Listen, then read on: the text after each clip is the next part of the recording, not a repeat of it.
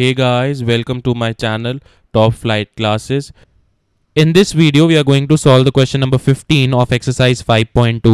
Now question number 15 says, for what value of n, the nth terms of two APs 63, 65, 67 and so on and 3, 10, 17 and so on equal. तो अब इस question को solve करने के लिए सबसे पहले हम फर्स्ट एपी को देखते हैं। First AP is 63, 65 and 67. Let us say that first AP का जो first term है that is A1 that is equal to 63 and जो common difference है D1 वो होगा second term that is 65 minus the first term that is 63 so that is 2. और अगर हम second AP को देखते हैं second AP is 3, 10, 17 and so on। जो इसका फर्स्ट टर्म है लेट अस से वो B1 से रिप्रेजेंट करते हैं हम दैट इज 3 और जो इसका कॉमन डिफरेंस है suppose D2 that is 10 minus 3 that is equal to 7. Now he says हमें n की एक ऐसी वैल्यू निकालनी है कि इन दोनों की जो nth टर्म है वो इक्वल हो जाए। So हमारी nth term of the first AP should be equal to the nth term of the second AP। हमें n की कुछ ऐसी वैल्यू निकालनी है जिनमें ये इक्वल हो जाए। तो nth टर्म का फॉर्मूला क्या होता है, an is equal to a plus n minus 1 times d। अब अगर इस फॉर्मूला को लेके हम इस इक्वेशन में खोल दें what I will get is in this case the first term is a1 plus n minus 1 क्योंकि n हमें निकालना है।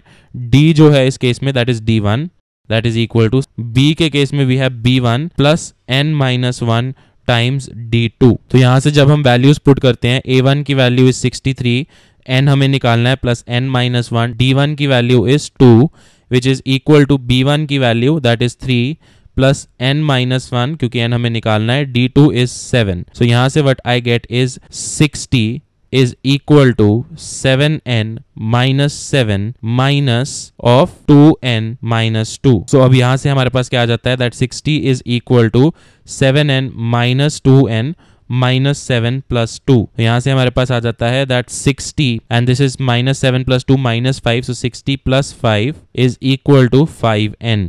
तो यहाँ से हमारे पास आ जाता है 65 is equal to 5n.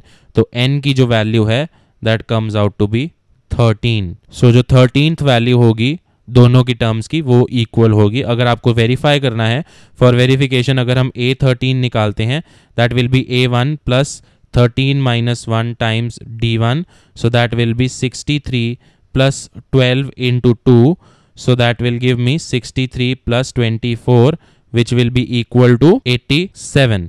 और अगर हम यहाँ से B13 निकालते हैं तो we get B1 plus 13 minus 1 times d2 so that will be 3 plus 12 into 7. तो यहाँ से what I'll get is that b13 is equal to 3 plus 84. यहाँ से b13 जो है वो 87 आ जाएगा। सो आप क्लियरली देख सकते हो कि a13 और b13 इक्वल है। सो जो हमारी n की वैल्यू उसने मांगी that is 13. So guys, thanks for watching the video. For any doubt regarding this video or any other topics, you can contact us on email or WhatsApp as shown on the screen. Please like, comment and share this video.